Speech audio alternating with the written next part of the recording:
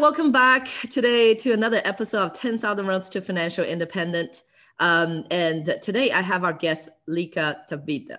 And Leka is a experienced fix and flip. She has experience in fix and flip. And also she's currently working on creating assisted living, residential assisted livings. And she's also having goals to kind of set it for syndication, setting up her first syndication. Leka has a successful real estate network called the Real Estate Connect, right? Leka, and then so she's going to tell us a little bit more about that. What is fascinating about Leka is the fact that she was a W-2 job, which is day job holder, just like me, and she has later transition out of that and taking the leap into entrepreneurship. So this is really amazing. And we're going to share her journey going from fixed flipping to, buying, holding, and then switching her investor mindsets today. Leka, very well. Welcome today to our show. Thank you, Elisa. Thank you for having me today. Awesome. And Leka has been introduced to me in the local conference, I believe, in the Northwest. She also lives near Seattle, as I am. And so we kind of go way back. And so I'm very excited to interview her today and cover some of these stories. Like all our show starts, Leka, we started with a question about if you have to think back the one most influential person to your multiple people to you that kind of helped shaped your entrepreneur mindset as they are today. Who would you say it is? And tell us a little bit more about that. Yeah. So, I grew up in India, and in India, you're in a very sheltered community, especially as a girl. But it was my mom that always pushed me to think outside the box, to go get a job, to not be complacent. And she's the one person that I would say instilled that entrepreneurial spirit in me. That's awesome. And so for her, when you grow up, like, did she also kind of walk the walk as well? Like, was she an entrepreneur as well? Unfortunately, no. She was a homemaker. She had 3 kids, and that was like full time for her. And so but she had always the lofty goals and aspirations, and she kind of put those on us to go achieve for her. So, she showed us so much by way of not being able to do those things. Yeah, got it. So sometimes it's seeing her situation and then having the encouragement doing that. So tell us a little bit about the journey, coming from India to here. How did you end up in, the Northwest? Yeah. So I grew up in India, and when I was 24, I met my husband who lived here. And so when we got married, I moved here. And so he's the one that really was my forcing factor to move here. I was very happy in India. I had my friends, my family, my work. And so it was kind of like gut wrenching to have to move, but I still did that because I was like, let's go see what this new adventure looks like, So when I moved here, I, started working at Nordstrom corporate right away, because that's what I did in India, was a strategy in fashion merchandising. And so it was a good transition. And luckily for me, Nordstrom is headquartered in Seattle. And so it was just an easy transition.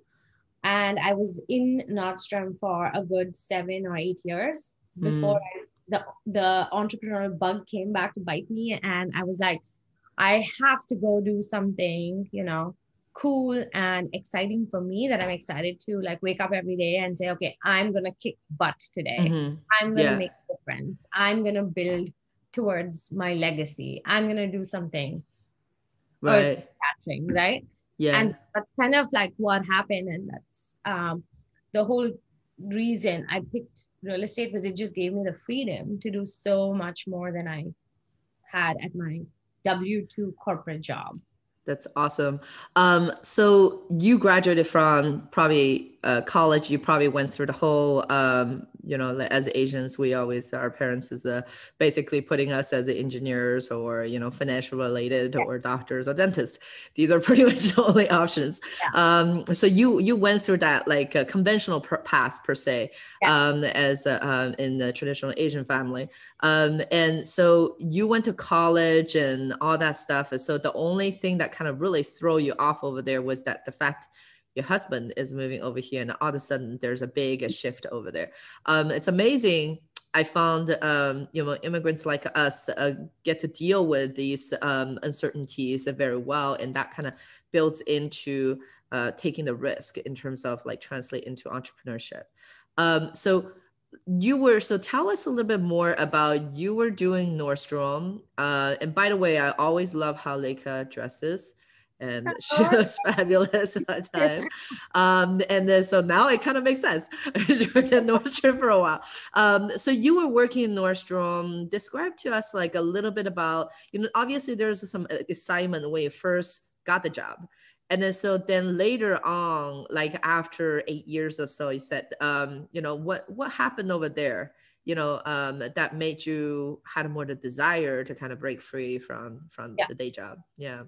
Yeah, actually, it was for a long time, I wanted to quit working for someone else and just do something on my own. I never thought it was going to be in a field like real estate that I had no experience or background in. And so when I was at Nordstrom, I always looked at other opportunities like launching an online marketplace for fashion, or like joining like a small fashion startup. Like I didn't know what it was going to be, but I wanted it to be something. Um, so as I was, we built our primary residence with a builder, and that construction process got me really excited about just building homes. And so I said, okay, while I have my day job at Nordstrom, why don't I go find a lot and build a house? And so I started researching that. And then soon I found that it would be impossible to do that as a hobby. So I'd have to quit my W-2 to do that full time. Wow. And also, if I were to actually go into construction, then it would take me a lot longer to realize a paycheck, rather than just, I didn't know that the concept of fix and flip even existed. Yeah. So it was through my research on new construction that I discovered it. And so I said, okay, why not quit my job to give this my all and give it a good shot? And if it does work out, then I'm not ever going to go back to corporate. But if it doesn't work out, then I'm still young and I can go back. I can make the switch back. So that kind of gave me that leap of faith to like say, I'm going to quit and I'm going to give this go into this full time. That's kind of what I did. That's awesome. And how did your husband react when you first decided that? Oh, he was completely on board. He was like, yeah, he knew how much work I was just, putting in at Nottingham. And I mean, you don't make a great paycheck, Right. work 5. And so he's like, if there's another like field or opportunity that allows you to elevate your lifestyle and elevate your, life, then do it, give it a shot. And awesome. So, I had his support for sure. Yeah, that's awesome. So you did, this is very different than some of the people that we have interviewed, where they kind of do a slow gradual increase until there's a point, break points, and they just do it. It's totally a leap of faith coming from that. So tell us a little bit more about, after 3 months of you quitting your job, the stuff that's kind of going through your mind and the transition that you have to go through to get used to your new norm. Oh my God, I think it was the hardest, because it's like you're literally creating something from nothing. You don't have a roadmap to follow. You don't know contacts. I was super entrepreneurial in India, but I also had a huge network of family and friends and vendors. But moving to a new country, I didn't have anything. Like the only people I knew were people in my sphere, my friends, which were not a lot, Right. And so I'm like, okay, how do I go and create this for myself? So what I did those first few months of quitting my job is network. I would look up Craigslist and see who was in real estate investing, and like call those people, like wholesalers, retail, like real estate brokers. I would network with escrow agents. I would Hmm. literally network with anybody that was willing to give me some of their time. That's And awesome. that's kind of what, ended up happening is I just said, okay, let's just go for it and network. And I met some super cool people that were all of the growth mindset, and they like Hmm. brought me in on their projects. I walked different flips.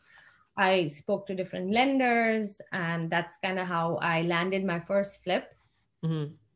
And the rest is history. That's awesome. So you mentioned about the networks. So do you have maybe, three top tips to kind of share with our, viewers who want to kind of thinking about going into this venture, having their own entrepreneurship? So where do they even start with networking? And then some of the top tips you Yeah. can share. Yeah. I would say go on Meetup and find your local meetups. The good thing that came out of COVID is telecommunication. Hmm. And so, you could actually, you don't have to network with just a local meetup. You can find a topic you're interested in, go see people that are actually hosting meetups based on that one topic, Hmm. and go attend virtual Zooms or webinars. Hmm. Through COVID, like I literally grew, I had no LinkedIn a year ago. Hmm. So 1 year ago was when I exactly today, 1 year ago was when I started really, diving into LinkedIn. Hmm. And so I have now grown my LinkedIn network to about 2,500 people over the Wow. last year. And it's meaningful connections. It's not just like, hey, I want to be a virtual assistant. I mean, nothing wrong with that, but it's not all that. Like, it's like Hmm. good, meaningful connections. And that's because I've been on people's podcasts, I've been on virtual networking events, and I've connected with these people, right? Hmm. And that Hmm. makes a huge difference. Right. So honestly, you can do so much from the comfort of your home right now Hmm. that I would encourage you to do that. Yeah, that's awesome. Like I said, I always like a roll up. Like yesterday, me and my partner had a meetings. We're all in pajamas like the whole day. Yeah, Um, yeah, exactly. That's absolutely. the best. Yes. So that's awesome. That's amazing. And Lika, you have a online virtual meetup that happens every month. Can you share with us what that is and the content for that? Yeah, so it's called Real Estate at Work. And you can find us on meetup.com. You can find it on my LinkedIn, on my Instagram. And what's cool about this meetup is every month we open it up. It's not like a webinar, but it's more like a networking meetup. Hmm. So we have a couple different speakers that I interview. And these are amazing speakers. Like I had Ken McElroy on, I had Yona Weiss, I've had Kaylee McMahon, I've Hmm. had Tar Yarber, Sean Katona, AJ Osborne, Ashley Wilson, like just amazing real estate investors speaking about all things real estate, everything Hmm. from fix and flip to self storage to passive investing to multifamily investing. So it is really cool. Hmm. Um, and what we then do is we network in little breakout rooms. So once we're done with the speaker session and Q&A, then we all go into little breakout rooms, like of 4 or 5 people, and then we network, and we do that a couple times. It's like speed dating, but like for real estate investors. So it's Right. cool because you get to meet like a bunch of other investors from like random locations across the US. Hmm. So it's That's awesome. And then I believe that's kind of transition from your before COVID time, you were yeah, hosting a meetup kind of like that in person. And yeah, I've attended a couple of them. They were pretty cool. But kind of extended into a virtual world to kind of yeah, reinvent yourself during the COVID time. yes, Uh, exactly. yeah, that's awesome. And so tell us a little bit about getting back to fix and flip. So you got into the fix and flip first. If you were to advise someone who wants to do that switch, what would you say the most, let's say, top most important things that you would advise them to do in terms of getting into that? Maybe before you get into that, obviously you talked about networking, probably some educations as well. And then after you get into it, what would you say like a one of the best piece of advice you would give someone who's starting that? Yeah. I mean, yes, there's networking and education, but I think the biggest factor in whether you're going to be a success or not is mindset. Make Hmm. sure you have the right mindset because I'm not going to lie, this is not easy. Everything that can go wrong will go Hmm. wrong. Hmm. Um, and it's not just your first flip or your second flip. The most money I ever lost on a deal was my 35th flip. Wow. And so, things are not easy, things are ever changing. And so, go in with the right mindset that no matter what happens, you're going to be okay. And no matter what happens, you're going to find a solution to the problem. Mm-hmm. That's a very awesome advice, because I think the most resilient part is the mindset. And that's why I really admire people is coming from not a lot of family backgrounds, and then they made it themselves because they always know in the back of their head they can do it. Because they did it so far, and there's another ways to get up and going again. And then you talked about the biggest loss on your 35th unit. So let's kind of dive into that a little bit more, but more so like the lesson that you learned from there, and then what kind of things that you put in to prevent that from happening again. Yeah. So, that I bought that deal from my very trusted wholesaler. So Yeah. there was no like surprise there. And when I bought that deal, I questioned the numbers, but I didn't question it enough. Mm-hmm. So I looked at it, I was like, that ARV just doesn't seem right. And so I reached back out to him and I said, what do you think? And he, said like, look, the market's changing. We're going to hit that. And this is the floor plan you want to follow. Mm-hmm. And so, we did that. But what happened at that time is, I don't remember if you remember, but in 2018, there was like a little switch Yeah. of the, Just real estate, market shift. Yeah, a the little bit. market shift. And we kind of got hit with that. But Mm-hmm. also, it was in the city of Kirkland. Mm-hmm. So the location was fantastic. But the city of Kirkland permitting department was so rigid on me that they made Right. me change everything, even if it didn't require changing. And Wow. that was just kind of nasty. And so the what should have been like a 3-month flip ended up being more like a 7-month flip. It was only 1,100 square feet. Mm-hmm. Plus the floor plan was just not conducive to families. It was like a main bedroom and then 2 bedrooms on the upstairs. Yeah. So it was just not the right, The desirable floor not a plan. desirable Yeah. plan. So I think going forward, like what I've done from that, learning from that is just making sure. And then you learn this on every project you do, right? You learn Yeah. something new from this Absolutely. project. I think for me, it's always about keeping the floor plan more versatile. Mm-hmm. And then making sure that I'm not overspending on the rehab if I can help it. Yeah. I think eventually we did like this house turned out so super cute, and I'm Yeah. proud of the product I put out.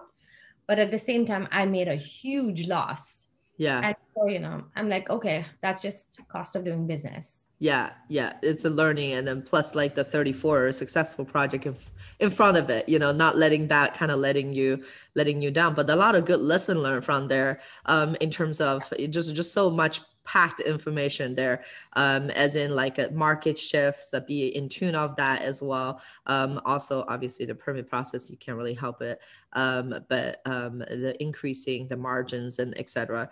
That's amazing. So you must have a system in place when you're fixing platoons. How many do you do a year, like the peak of it? Now I know you kind of ease it off a little because now become just a hobby. How many volume do you kind of do with the fix and flip? I mean, I've done 12 in a year. And Yeah. my flips are not cosmetic remodels. They're not like paint carpet, put it back on the market. Yeah. They're more intense. They're more Mhm. like take them down to the studs, do all new electrical, plumbing, seismic retrofitting, engineering, architecture. So it's like everything New from signing construction. process, Yeah. like the works. Yeah. And so doing 12 of those in a year, that was just like me pulling my hair out. Yeah. And running in every direction. And you know how our city is so vast. Like Yeah. I once did a flip in the northwest, south, and east of Seattle. Oh dear God. It's like a driving nightmare, logistic, Yeah. right? The I traffic really puts a trigger to, yes. literally West Seattle, Renton, Shoreline, and Redmond. So it was everywhere. And I was just like, I am never going to do that again, Yeah. because Yeah. now I'm like super picky about where I find my projects. Mm-hmm. And so I would just say, like just be really picky. And I've scaled that back, and now I do flips because I like it and I enjoy it. And I can do 1 a year, I can do 2 a year, but like I'm always making massive returns. My last flip sold for 150K over ask. Yeah. And so I don't need to do as many. I just get and do like one or two. Yeah, quality over quantity. So as you kind of ramp down on the flip, tell us a little bit more about you transitioning to kind of buy and hold investing. What is the kind of mindset shift over there? What was that kind of aha moment that happened? Oh, that's a great question because it was an aha moment. Elisa, ever since I met you, you've been harping on the buy and hold strategy. You're like, buy apartments, buy in B, C, D class. Like, right? That's what you always say. It's like, buy these apartments and just make passive income. And I never understood that, right? So in 2017, I met with Thatch Wen.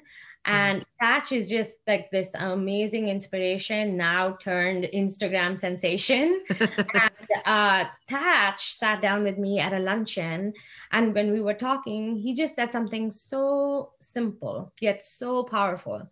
He said, anything you buy, make sure you hold because there's only that much inventory. Right. And I was like, I never thought about that because till then, everything I bought to fix and flip. And so I was like, okay, I'm going to make a conscious effort to now start holding properties. So do I still do flips? Yes, but I have, transitioned to buying more multifamily deals and holding them. So now what I do is I buy like 3 units, convert them to 5, or buy 4 units and revamp the whole building.